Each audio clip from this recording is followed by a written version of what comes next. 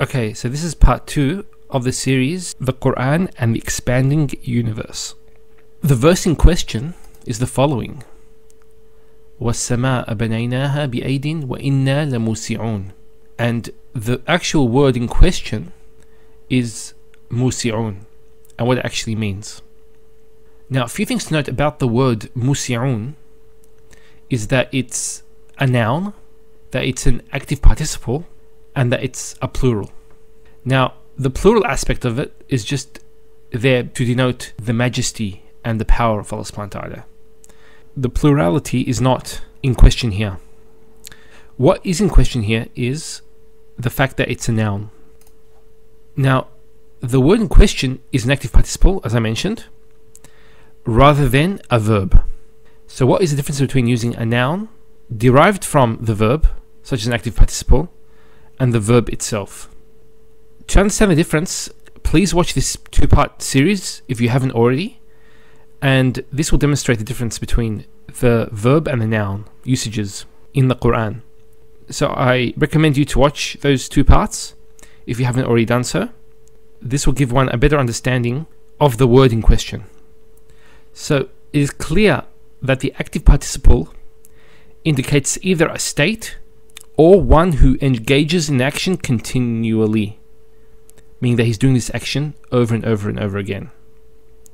So that's what the active participle indicates, as opposed to the verb.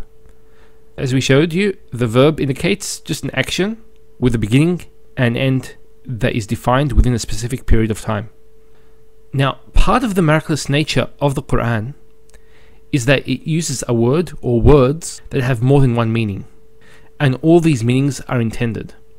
So in the case of this particular verse, the word musi'un has a number of meanings, and all these meanings have been mentioned by the classical scholars of Quranic commentary. If one looks at the classical commentaries, the following meanings are explained by these scholars.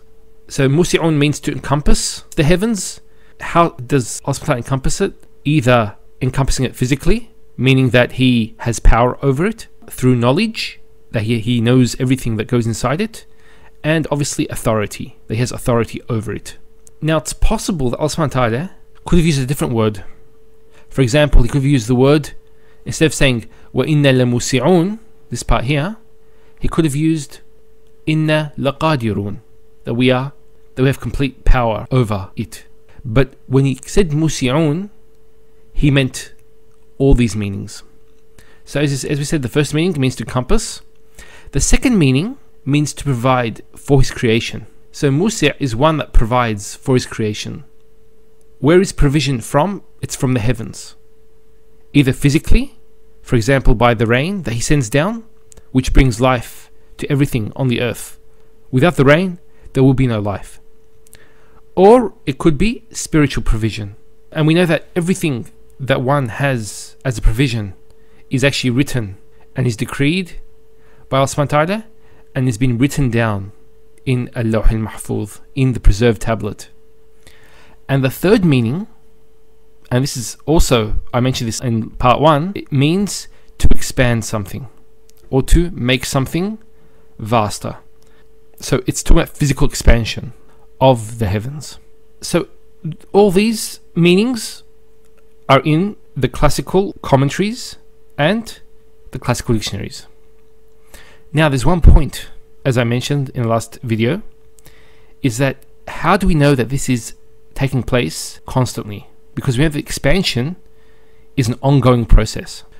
You'll notice that all these actions, the meanings that we talked about, are represented by a noun, musi'un, and it's not a verb.